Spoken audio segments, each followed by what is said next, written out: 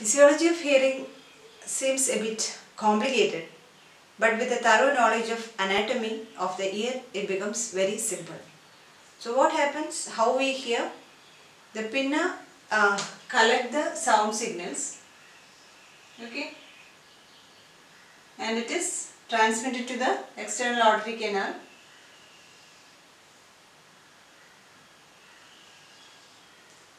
And it causes vibrations of the tympanic membrane, and these vibrations will go through the malleus incustate, that is the ossicular assembly. And what is here? There is a stapes. So this stapes footplate is vibrated, and this is the inner ear, scala vestibule, scala tympani and scala media. So there are fluid system in the inner ear. So this causes the vibration of the footplate of stapes will cause vibrations in the perilymph. So that is vibrated. And what is this? This is the organ of Corti. These vibrations of the inner ear will cause movement of the basilar membrane. So this mechanical sound energy is transduced to electrical impulses, and this electrical impulses will go through the auditory nerve into the brain, right? So before going to that, how a sound signal is produced, how a sound is produced, what happens here? So when I clap my hand, when I clap, you hear the sound, and how it is, a sound signal is produced. So when I clap, there is immediately near to that there are particles in this air. This is a medium. Here the medium is air. This medium can be solid or it can be liquids. Okay. So the clapping causes, this is air particles are here. This causes the particles in the air particles in the immediate vicinity to vibrate. So it will vibrate back and forth, and this causes vibration of the next air particle, like that it goes. And this back and forth motion of the air particle causes sound, right? So there is compression and rarefaction of the particles in the air medium. Okay? And this back and forth motion of the air particle is called the frequency, right? So one is frequency. Otherwise we call it as a pitch. Frequency is called pitch. We measure it as like pitch. So the pitch of sound, high pitched noise, low pitched voice, isn't it? So this number of cycles per second is a frequency, and it is measured by what? Hertz. So 1 cycle per second is 1 hertz. So the measuring unit for frequency is hertz, right? Like that, this movement, the intensity of the motion can also be measured. So one is frequency and second one is intensity.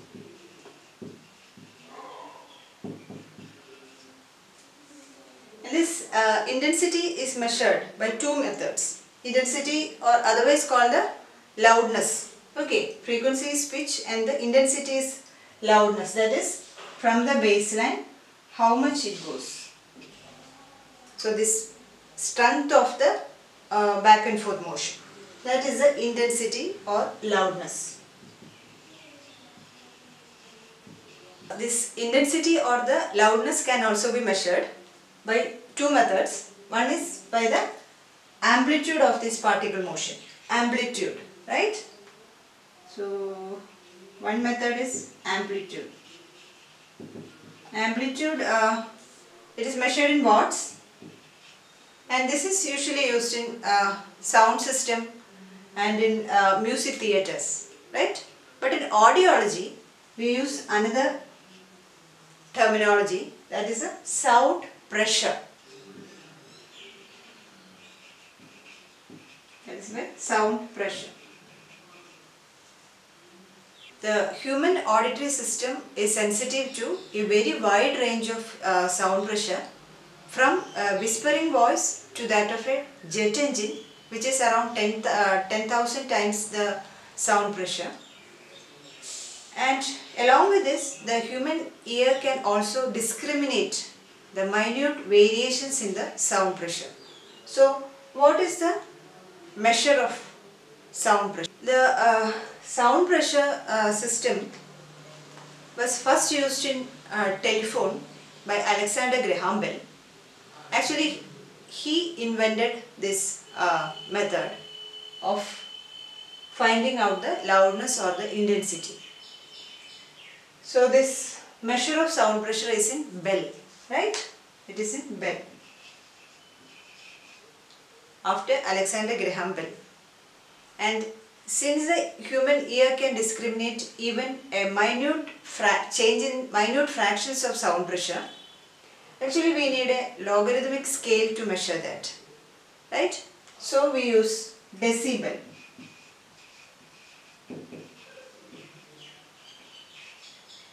Okay, that is dB, this one. And actually 1 decibel is 1/10 of a bell. Okay, hope you got it. So I said about frequency or the pitch, and the unit is hertz, and intensity or the loudness, and the measure is dB. Different types of speech has got different intensity. Our whispering has got around 30 dB intensity or loudness, and the normal conversation, this conversation is around 60 dB, 60. And when we have an intensity of more than 140 dB, loud sounds will cause pain in the ear. So there is a maximum tolerable limit also. Whispering around 30 dB, and normal conversation, the loudness or the intensity is around 60 dB. The physiology of hearing can be broadly divided into 3 parts. One is the conduction of this mechanical sound energy played by the external ear as well as the middle ear. And second, transduction of this sound energy into electrical impulses played by the inner ear, this organ of Corti. And third is the conduction of these electrical impulses into the brain via the neural pathway. So this is actually a teamwork, and each part of the ear plays their role to the maximum. Now we can see the role of each part in detail, right?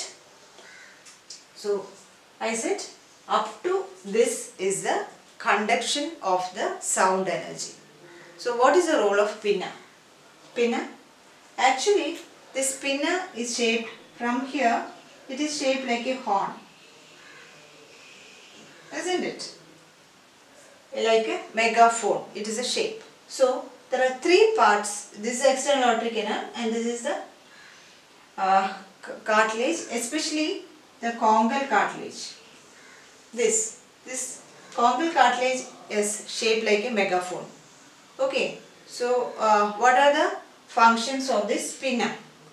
One is that it collects the sound energy. So one is collection.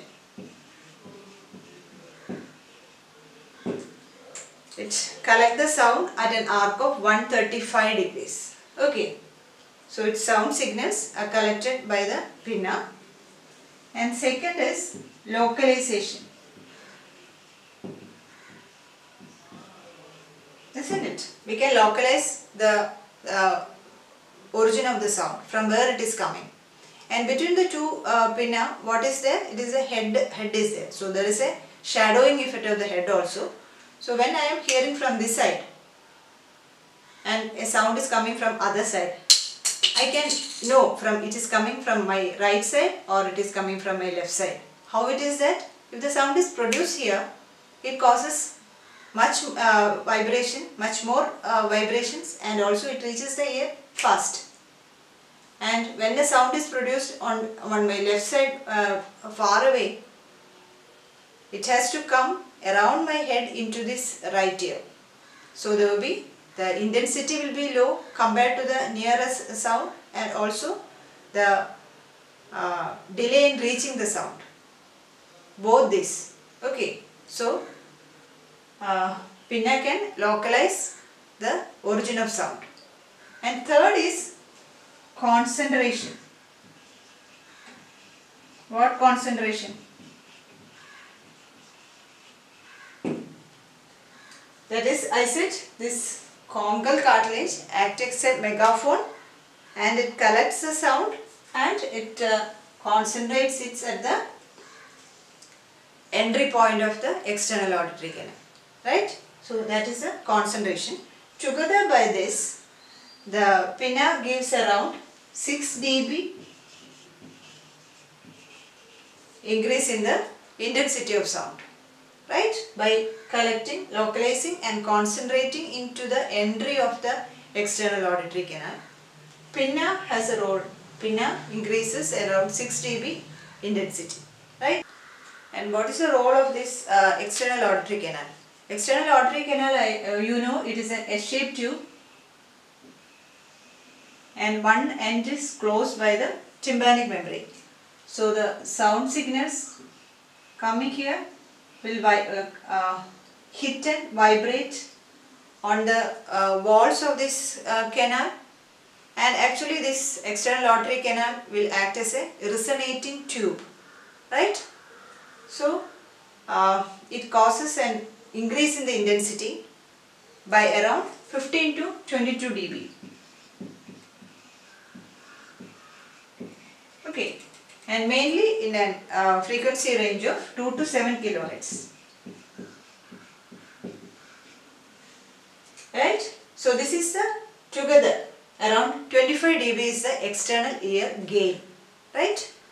So when the sound signal pinna collect, localize and concentrate it, and this external auditory canal act as a resonating tube, and the external ear gain is around 25 dB. Especially at a frequency range of 2 to 7 kHz.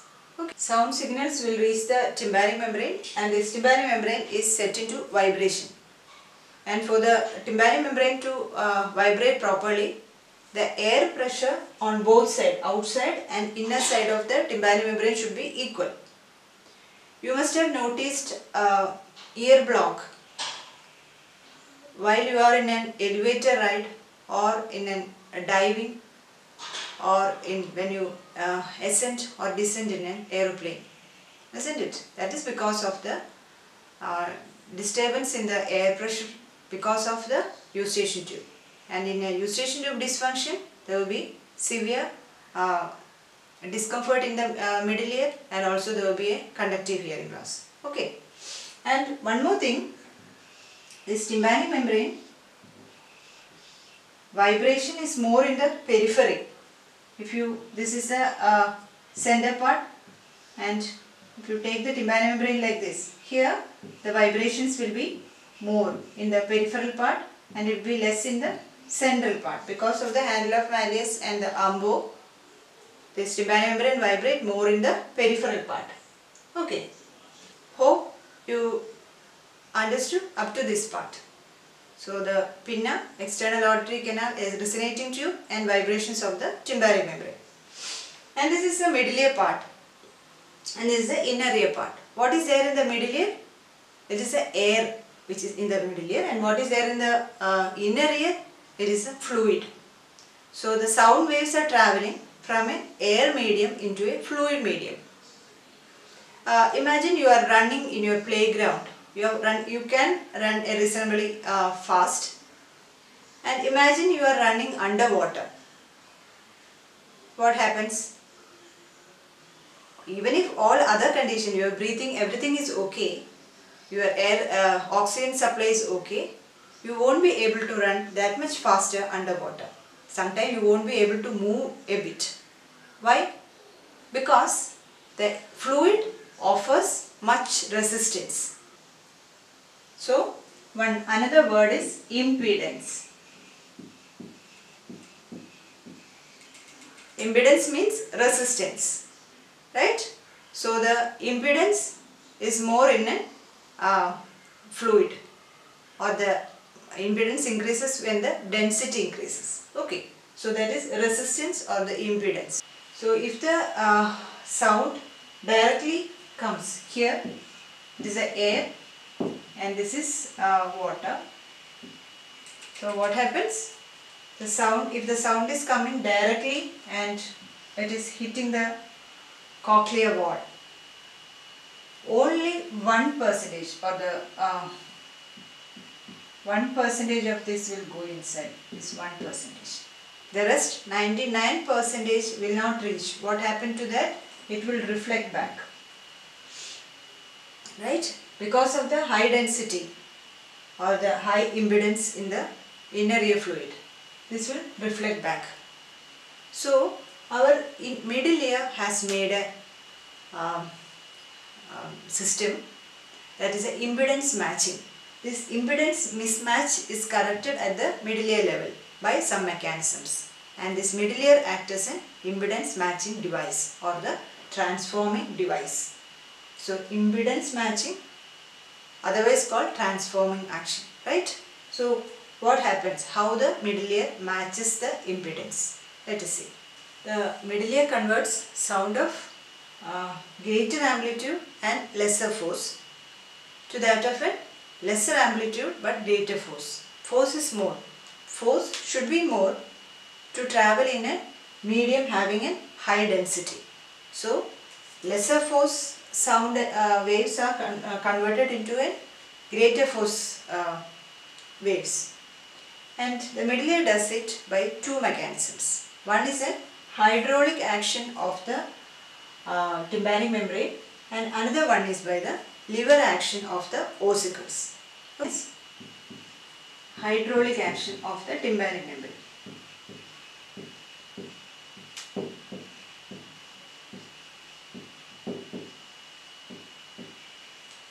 You know the tympanic membrane. What is the surface area of the tympanic membrane? It is around 60 millimeter square. The total surface area of the tympanic membrane is 60 millimeter square, and that of the stapedial footplate comes to around 3.2 millimeter square. Here it is 3.2. So 60 and 3.2, right? But this is the total surface area of the tympanic membrane, and that the total part will not move. So the effective vibratory surface area comes to around 45. Right? So the effective vibratory surface area comes to around 45 millimeter square. So what will be the ratio between these two? The tympanic membrane is a larger surface area compared to that of the stapedial footplate. Okay. So the sound waves which is having a causing a smaller movement on this larger area is converted into a higher movement on a smaller area. So what will be the ratio between this? 45 divided by 3.2, and that comes to around 40:1. Okay, so that is the hydraulic action of the tympanic membrane. That is 14:1. You understood? That is the movement, which is smaller movement on a larger area, is converted into a larger movement on a smaller area. This signals are converted to this.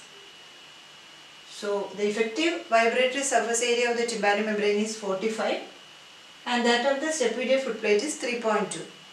So by dividing, you will get a value of 14, and this 14 is the hydraulic action of the tympanic membrane.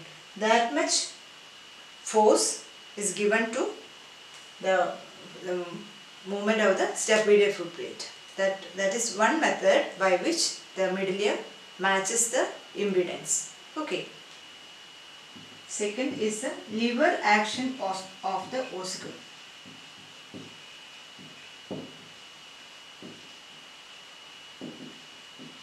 Okay, what is that? This is the ossicle, and there is an imaginary axis of rotation. Okay, this is the imaginary axis of rotation, and that is the axis of rotation is an imaginary line passing through the anterior malleolar ligament. This is the anterior process. So anterior malleolar ligament and also the incudal ligament. So there is an imaginary line passing through the anterior malleolar ligament and the incudal ligament. It is the axis of rotation, and this handle of malleus, this handle of malleus is 1.3 times longer than the long pros of incus here. So this is the center, and this handle of malleus is 1.3 times longer than the long pros of incus.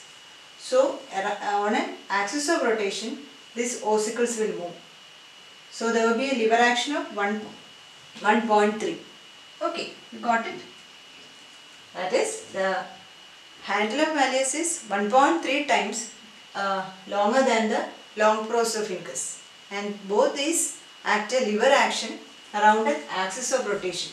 This is the axis of rotation, and that is an imaginary line passing through the anterior malleolar ligament and the incudal ligament. Okay, and the lever action is 1.3 times. What happens here? Because of the lever action, the displacement of the stapes is reduced, but the force is increased. Okay, here the force is increased and the displacement is decreased. So what will be the total transformer ratio? The total transformer ratio equal to 14 into 1.3. Okay. It corresponds to 18:1. So this is the total transformer ratio. Right? That is 18:1. So what happened? There is a low pressure, high displacement waves are converted into an high pressure, low displacement waves. 30 dB increase. 25 to 30 dB increase in the sound energy reaching to the cochlea. So this is how this impedance mismatch is corrected by the middle ear. That is by the hydraulic action of tympanic membrane and the lever action of ossicles mainly, and also by the curved membrane effect and the action of ossicles. Right? Along with this, there is also a phase differential between the oval window and the round window. Sound vibration reaching the oval window, if it reaches, the oval window will go for a phase of compression. So these waves will come here, and the perilymph is at a constant volume. Okay, so this wave of compression will transmit here, and this oval window bulges out, or it goes for a phase of rarefaction. This should happen. So there will be these sound waves should not reach these both windows simultaneously. What will happen if they reach both windows simultaneously? They will cancel each other, or it will be, waves will be nullified. The energy will be nullified. So always there is a preferential transmission of energy into the oval window. And in a normal tympanic membrane and a normal middle ear, there is a cushion of air around this round window. So the sound will not reach there. Right? And if due to any problem, this middle ear mechanism is at fault, or the middle ear mechanism is destroyed, this transformer mechanism is destroyed, there will be a block in the low frequency sounds. Remember, the middle ear mechanism fault will cause a low frequency hearing loss in the patient. Okay, so you have to remember the impedance matching mechanism and a gain of 14 into 1 point, that is 18.1, and that is the total transformer ratio, and also the phase differential between the oval window and the round window. Right? And certain natural frequencies will pass through certain areas of the ear more easily. Okay, that is called the natural resonance of that area. Of here, of the external auditory canal, it is around 3000 to 6000 Hz. So this is the natural resonance of the external auditory canal, 3000 to 6000 Hz. And for the tympanic membrane, it is around 800 to 1600 Hz. So, sound waves of this frequency will pass through this area more easily, right? And for the ossicular chain, it is around 500 to 2000. And for the middle ear as such, it is 800 Hz. So this is a natural resonance of this area. For external auditory canal, it is 3000 to 6000 Hz. For the tympanic membrane, comes to around 800 to 1600. And for the ossicle, 500 to 2000 Hz. And for the middle ear, it is 800 Hz. And so on an average, 500 to 3000 Hz will pass through this external ear and the middle ear more easily, and that is the speech frequency. It comes to in between 500 to 3000.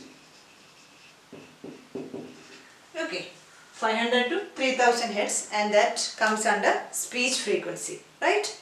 So the sound vibrations has reached up to the Stapes footplate. So we have talked about the impedance and how the middle ear acts as an impedance matching device, and also the transformer ratio of 18:1, along with the phase differential between the oval window and round window, which again contribute around 6 dB force to the sound pressure, right? Now it has reached up to the fluid medium. The transduction means conversion of sound, mechanical sound energy into electrical impulses. So when this stapedial footplate moves back and forth, what is here? There is a perilymph. So a wave of current or wave of motion passes through the perilymph, and what is situated here? That is a basement membrane. So along with the motion of the perilymph, this basement membrane also moves. What is there inside the attached to the basement membrane is the organ of Corti. So when the basement membrane moves back and forth, this organ of Corti also moves up and down. So there is a tectorial membrane and also the reticular lamina. So the movement of the basement membrane causes a shearing action between the tectorial membrane and the reticular lamina, and there are the inner hair cells and there are the outer hair cells.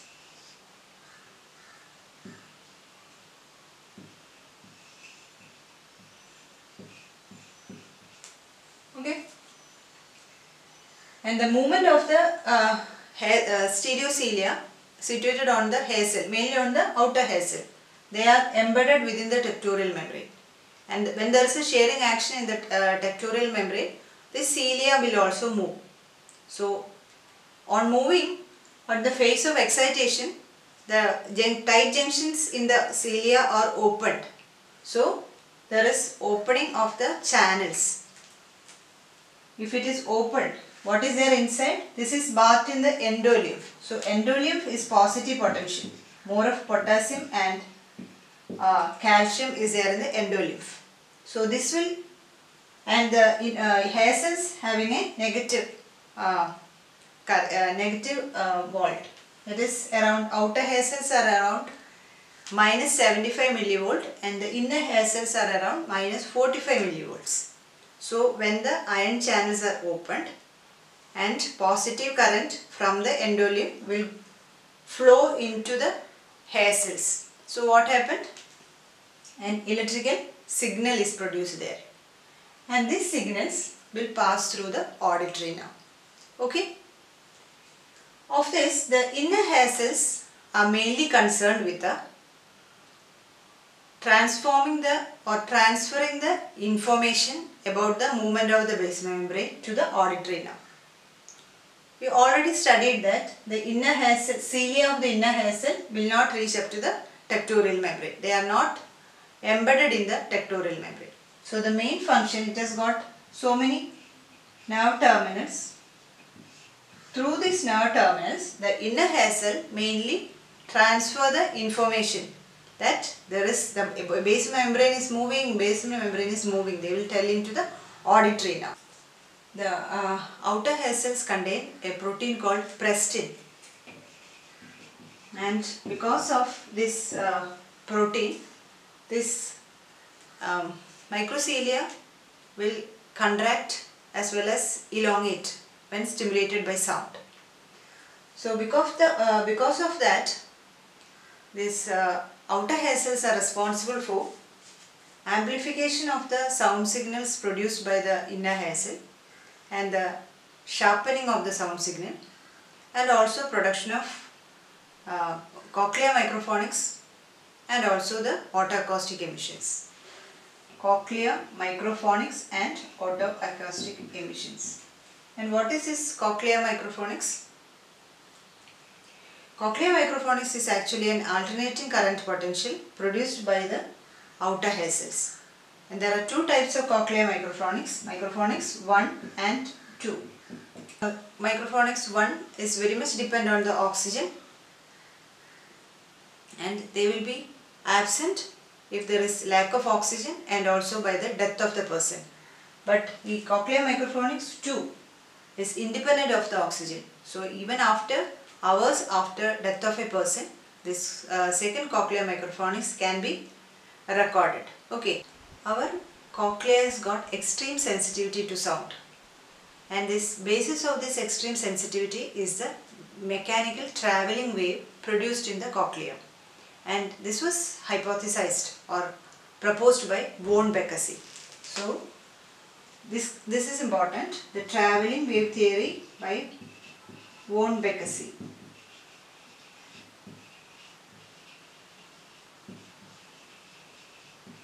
Theory by von Beckersey.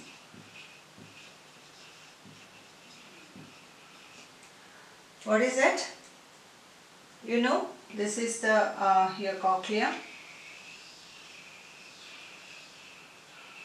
right? The big movement of the perilymph causes a wave pattern in the basal membrane, isn't it? So this wave will travel along the basal membrane from the base towards the apex, right? This is a base and this is the apex. So this sound frequencies of the sound will travel as waves, isn't it? And all the sound frequency will not travel from the base to the apex. And each part of the basal membrane has got a particular frequency level, and that is called the natural resonant frequency, right?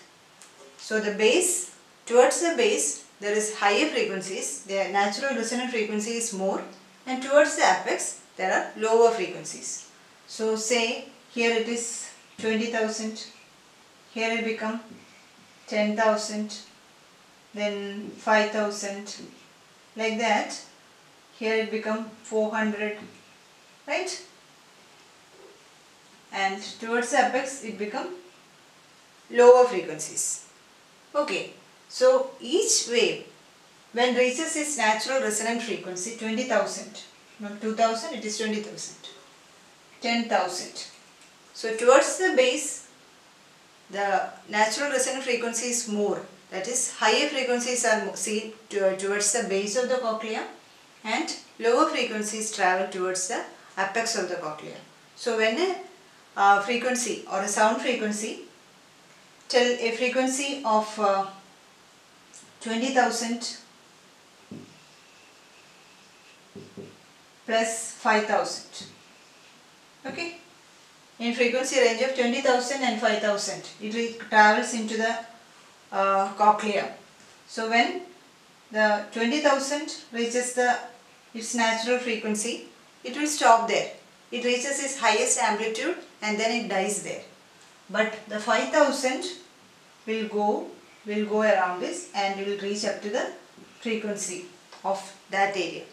So each frequency has got a particular area in the basal membrane, and the frequencies are travelling as waves along the cochlea, and when it reaches its that wave's natural frequency, it will stop there, and only the further movement will be of different frequencies, right? So that is the travelling wave theory of Born-Bekesi.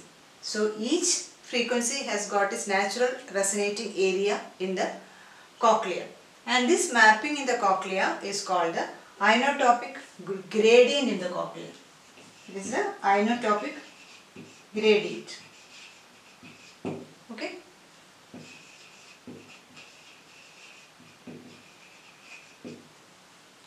Right? That is the travelling wave theory of Born-Bekesi, can be asked in exam. Okay. And all these mechanisms will excite the auditory nerve. After that, what happens? And what is the auditory pathway? What is that? From the eighth nerve,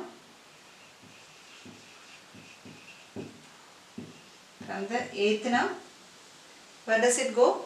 From here. Here is the eighth nerve will receive the electrical impulses from here, and from the eighth nerve it will go to the cochlear nuclei. Okay, nucleus of the cochlear nerve. Nucleus of same side and also to the opposite side. Okay, and from there it will go to the olivary complex, superior olivary nucleus. To the superior olivary nucleus, right? And from there it will go to the lateral lemniscus.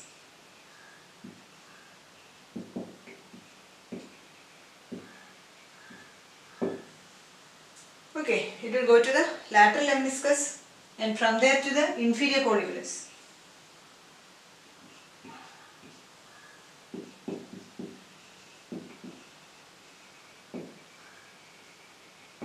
Inferior colliculus, and then where? To the medial geniculate body.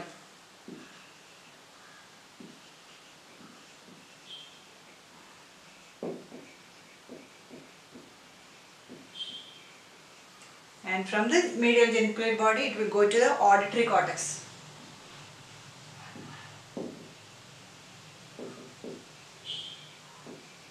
Auditory cortex is in the temporal lobe. It is in the superior temporal gyrus and the Brodmann's area 41.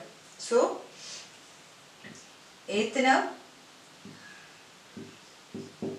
cochlear nucleus, superior olivary complex, then to the lateral lemniscus, then to the inferior colliculus, then to the medial geniculate body, and also to the auditory cortex of the same side as well as to the opposite side. This is a mnemonics, echolima. You can remember by the word. So the eighth nerve to the cochlear nucleus, both dorsal and ventral, olivary complex, superior olivary nucleus, lateral lemniscus, inferior colliculus, medial geniculate body, and to the auditory cortex. So it reaches the auditory cortex and the sound is perceived. Okay.